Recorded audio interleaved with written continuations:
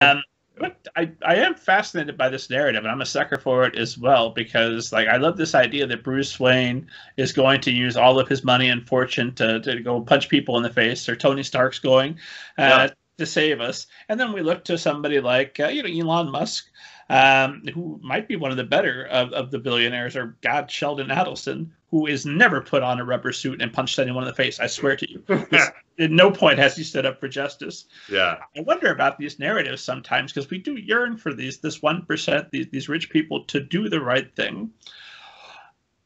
I wonder when are we going to get smarter, I guess? When do those narratives go away? Because they're not doing it. They're going to be Donald Trump Jr. out there, not rowing, not working as hard as they could.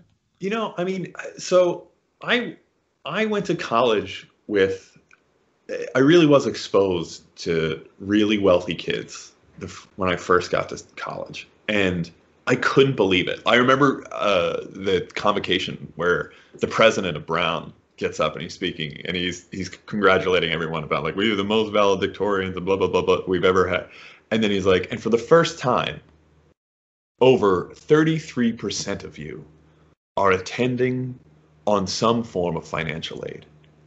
And I remember looking around the room, because I was one of the guys on financial aid. The guy who's my writing partner now was one of the guys who was there on financial aid, and being like, I can't believe that 2/3 of you have so much money that your family just writes a $40,000 check every year. Just bangs that out.